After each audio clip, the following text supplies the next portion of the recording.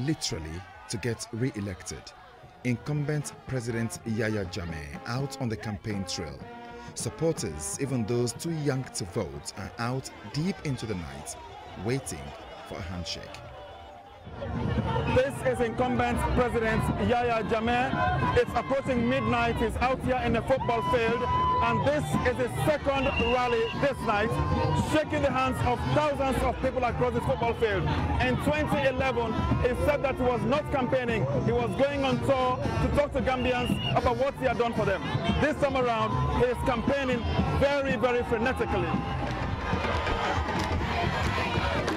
This contest is so close that the man who has ruled this country for 22 years is taking no chances.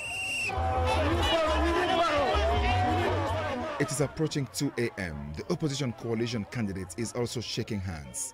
His supporters are oozing with confidence given the thumbs down to the incumbent.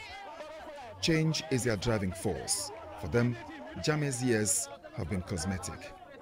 Quality and quantity is completely different. All those projects were political projects. You go to those schools, some of the schools don't have chairs, no good teachers.